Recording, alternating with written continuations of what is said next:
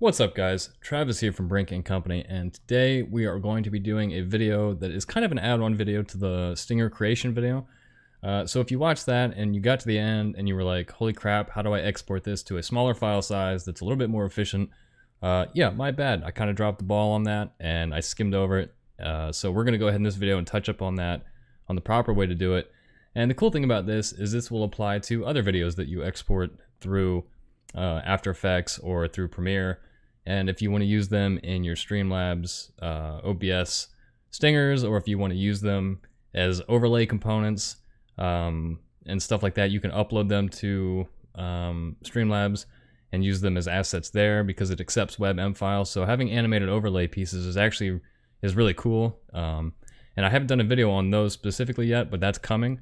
So this will be a part of that as well. So we're gonna go ahead and just jump right into that real quick, and this doesn't take very long. It's really easy to set up, so let's just go ahead and get it done. So the first thing you're gonna wanna do is go into your web browser and either Google or just go to this link, and this link will be in the description, so don't worry about having to type it in. But go here, and you're gonna wanna download this webm encoder for either your Mac or your Windows machine.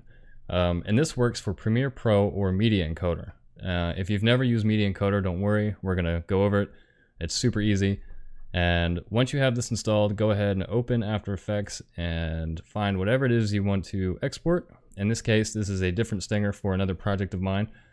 So as you can see, we have the transparent background, as you're supposed to have, and it comes in, it does its thing, and then it goes out. So that's all you need. That's a pretty easy part. So then we go up here to File, and we'll go to Export, and we'll go Add to Adobe Media Encoder Queue. And we'll wait for this to open. 6 years later, 10 years later, 15 years later, 20 years later. Okay, there we go. So what it will do, it might take a few seconds after it loads, but it will go ahead and add your stinger or whatever comp you exported automatically up here. So the first thing you'll do is you'll hit this H.264 and you'll just click on that and it will connect to Dynamic Link Server. It can take a little while sometimes. And then you want to go over here to Format on that window and go down to WebM. And if you have audio, make sure you leave it checked, but if you don't, you can go ahead and uncheck it. So this is where it gets a little bit tricky. So I use 2560 by 1440 for all my assets because that's what resolution I output from.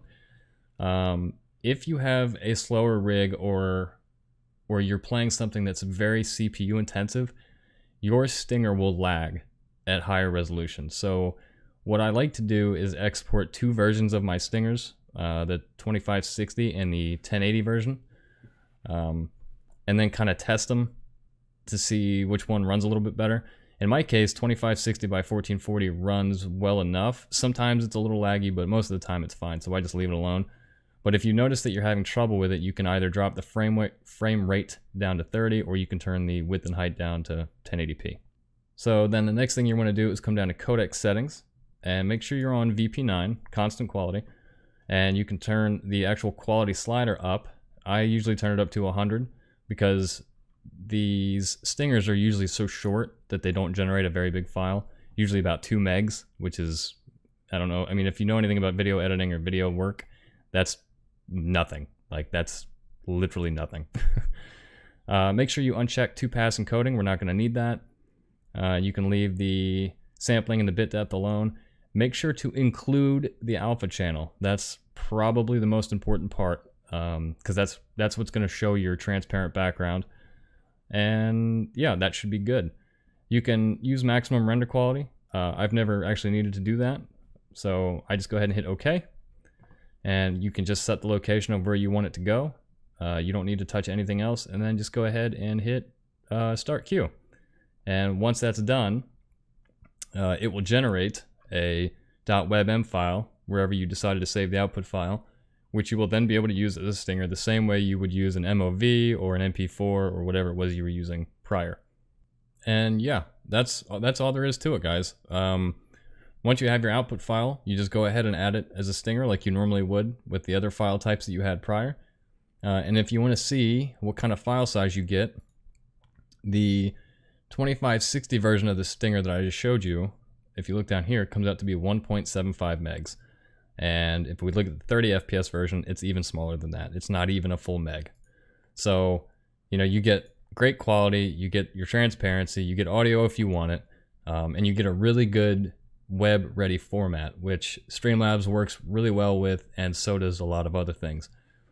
So that's it. I hope this helped you guys out, and I'm sorry I didn't add this in the last video. I know I got a lot of messages and a lot of tweets and stuff that were of people that were very confused, and yeah, so I hope this makes up for it. The next video will be how to make more animated overlay pieces. So for instance, like Instagram overlays and Twitter and stuff like that, just little animated things you can sprinkle in to kind of freshen up your overlay. So I hope you guys are excited for that. I appreciate you checking out the video, and I will see you guys in the next one.